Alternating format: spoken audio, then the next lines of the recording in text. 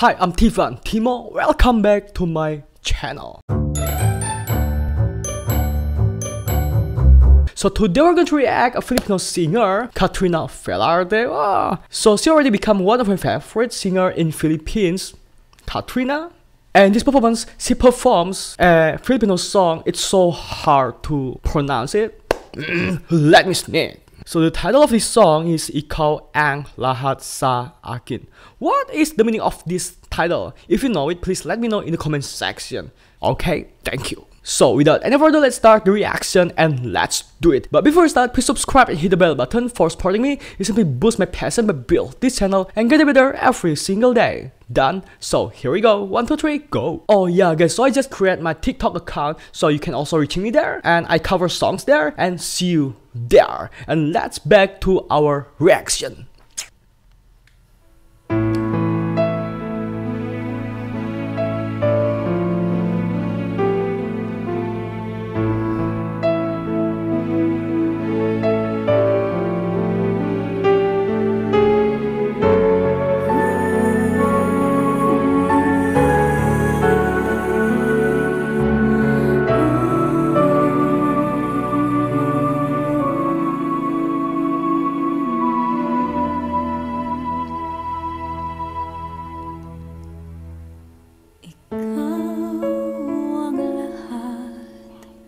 Sa akin, kahit ika'y wala sa aking piling, isang magandang alaala,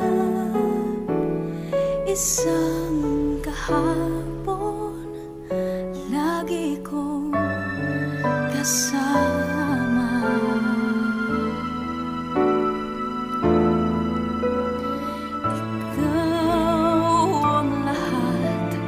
Sa akin, kahit ika'y di ko dapat ibigin,